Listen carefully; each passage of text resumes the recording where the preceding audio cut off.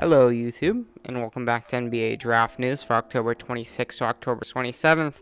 Every other day releasing one of these videos talking about all the NBA news articles that you'd ever want to look up or see into one video. I mean, I guess if you wanted to look at more personalized stuff for your team, that's not going to be in this video, but all the general stuff, it's all going to be here in an audiobook that you can just put on in the background, and it's going to be like 30 minutes long. It's not even that bad, you know? You should subscribe if you like audiobooks and just listen to me talking. Like and subscribe. Really helps out. It's quick, free, and easy. And it's literally one click. If you don't believe me, go try it. Let's get into the video. So, talking about the Rockets in the thumbnail. They don't have a head coach yet. And we're going to have an article about that later, but kind of surprising considering they are, you know, a playoff team and they're planning to make the playoffs again next year. They don't have a coach yet. So we'll start it off. Teams lobbying for higher tax line in 2020 to 2021. So like a higher luxury tax line so they can pay more guys. But that's referring to mostly, you know, restricted free agency guys that you can take over, you know, the normal cap. So John Isaac does not think he returned too soon from knee injury. If you remember, came back in the bubble and then tore his ACL in the second seeding game. So he said there's no regrets about coming back or the timing that he did. I was just ready to play. It was my decision at the end of the day, and I went with it, and I'm glad I did. So yeah. I bet some really, you know, American sports fans are like, it's because it's because he stood up, and that's why he tore his ACL. It's because he stood up during the Pledge of Allegiance or something. Isn't that what happened? I'm pretty sure that's what happened, so. Cavs are going to work out Obi Toppin. I mean, I think we already knew that the Cavs liked Obi Toppin. But they are saying that among other guys, they're going to be looking at Okoro, Kongwu, James Wiseman, Denny Avdia in-person workouts. So, that's cool. And in-person workouts played vital roles in drafting Colin Sexton, Darius Garland in the previous 2 years. So, I mean, they could use another long-term front court piece, apparently, with, you know, Tristan Thompson in free agency and Andre Drummond on his player option. We got Pat Riley speaking with speaking with reporters, saying that an asterisk shouldn't be put next to the Lakers' name, but they should put it next to the Heat for some reason. I mean, I don't know. I don't know why he's saying that. Then Heat identifying who's untouchables, apparently. Jimmy Butler, Bam Adebayo, Udonis Haslem. I don't know why that's an interesting article at all, apparently. And then, within the story, league sources say that the Heat were to explore a trade for Victor Oladipo. They wouldn't consider including Tyler Hero in the offer. And then Zeke Nnaji actually worked out for the Heat on Sunday, so that would be an interesting fit as well. Yeah, the pure perimeter defensive center. You can hit those threes, so I don't know how that would work next to Bam Adebayo. But I mean, I guess they had Myers Leonard doing pretty much the same thing. I mean, he wasn't really a perimeter defender, but, you know, pretty similar. We got Dan Craig, Kenny Atkinson, and Chauncey Billups are expected to join Ty Lue's coaching staff. So that's cool. Notes on the plan for the 2020-21 season. Nothing too interesting here. Tipping off the season before Christmas would mean that they get Christmas games. So that's cool. That's more money. And then people around the league don't expect pushback from the players' union to derail the proposed schedule. And then, assuming the plan gets go-ahead, free agent period and off-season will be accelerated in a major way. And that isn't great for, teams with major roster turnover this fall. And then, while it sounds as if the NBA is looking towards a December return, there's a lot of obstacles still in the way. And then teams looking for clarity about the salary cap and looking for projection. They're mainly saying that it'll be 115 in 21-22. Thought it was 117 this year. That's a bit odd. It's a bit odd for that. Here's a Bucks offseason preview. Linked in the description. I'm not going to read it. Reggie Bullock. And looks like he's going to be retained on a team option with the Knicks. Okay. Then the Nets can't really afford to let go of Joe Harris in free agency. They do have his bird rights, so it would be okay, and they would be able to sign him. And they estimate it's going to be around $15 million to pick up Joe Harris. $15 million per year starting salary. So,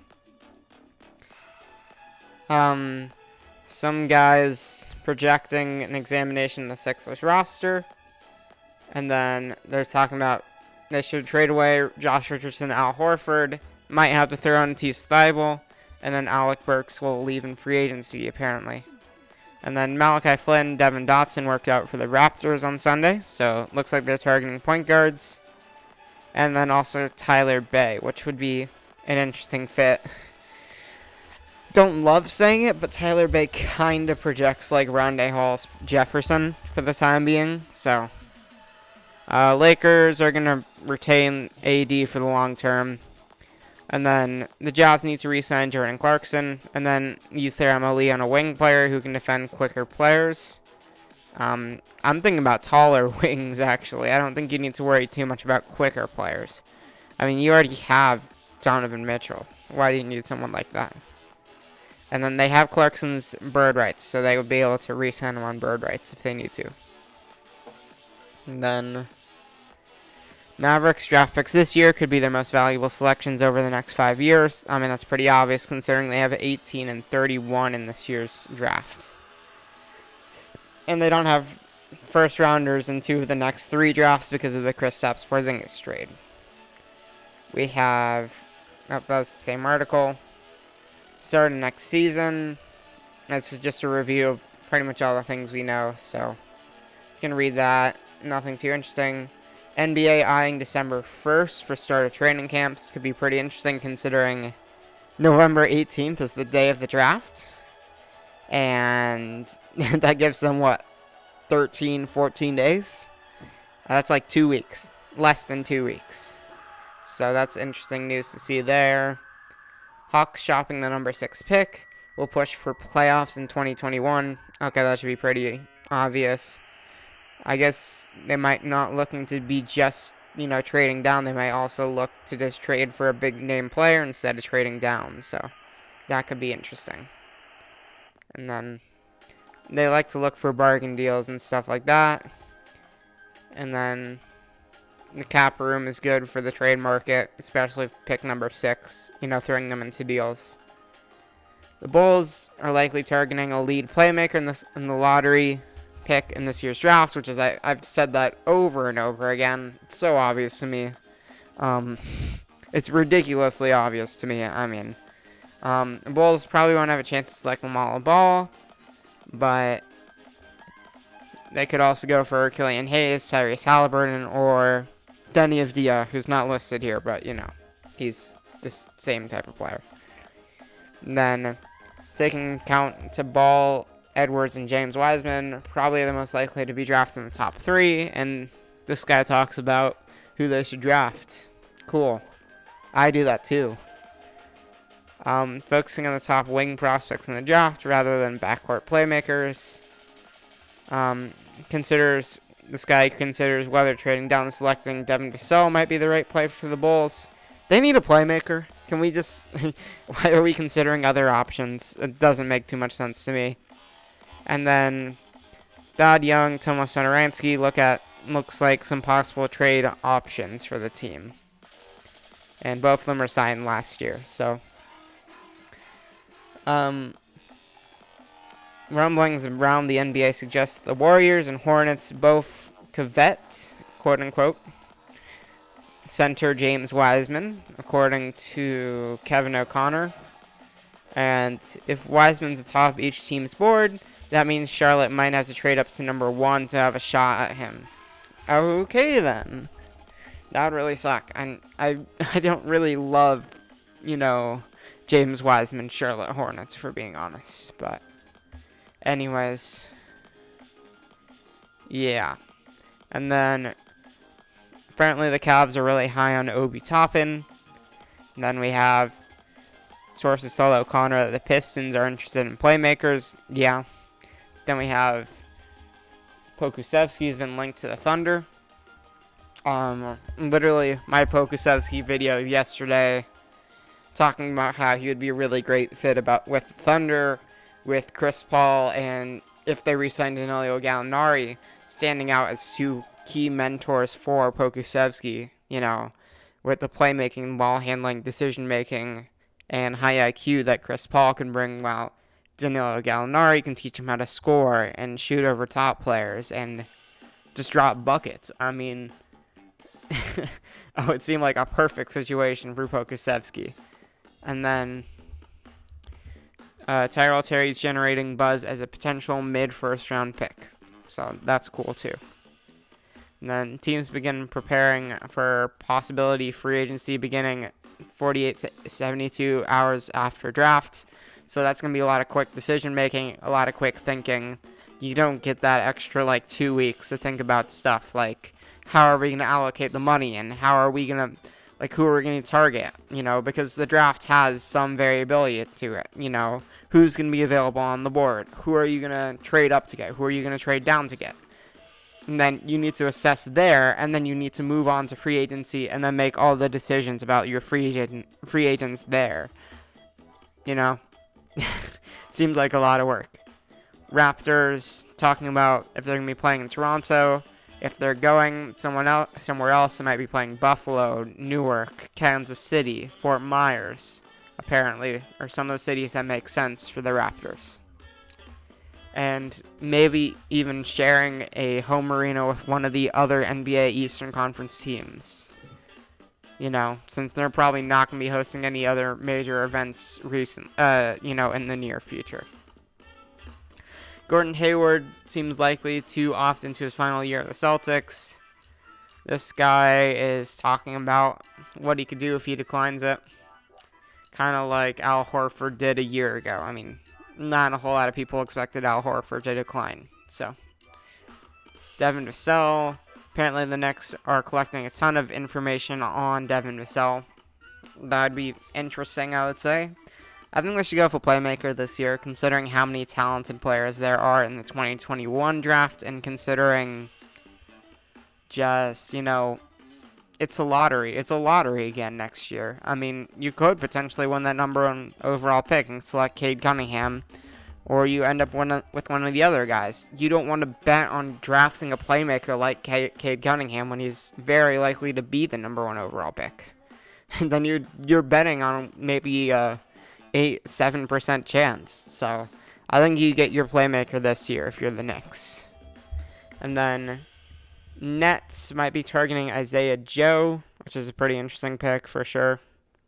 I think his stock's very crazy. I feel like he could end up even being drafted number 14, number 15, but could drop all the way out of the draft entirely. So that could be pretty interesting. Steve Nash is embracing the Nets championship expectations. And, yeah, that's pretty interesting.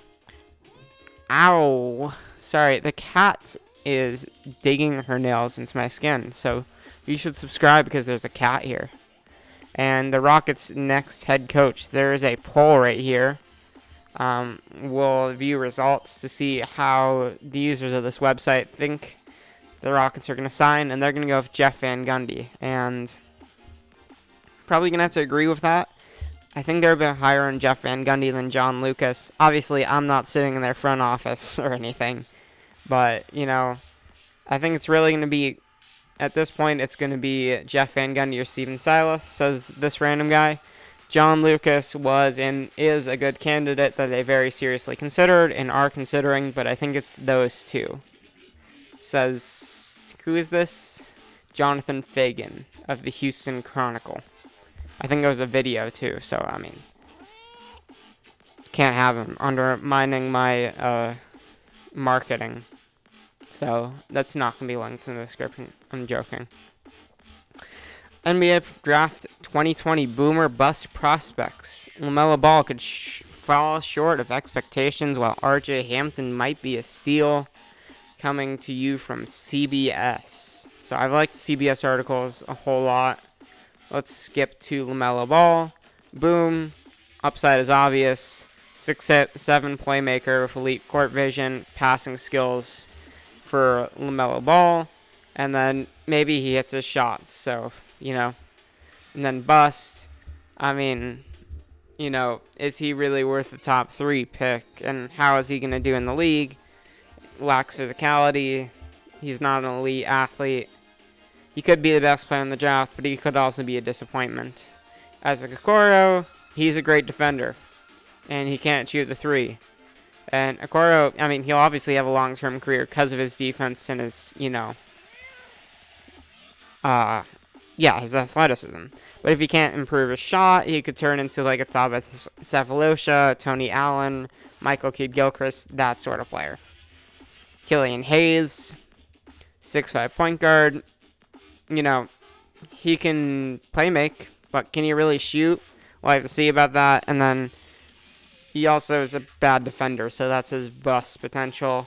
Pokusevski, boom, could be the best player in the draft, but yeah, bust, you know, he's just not good yet. And he's clearly a draft and stash type player who might never turn into anything in the NBA.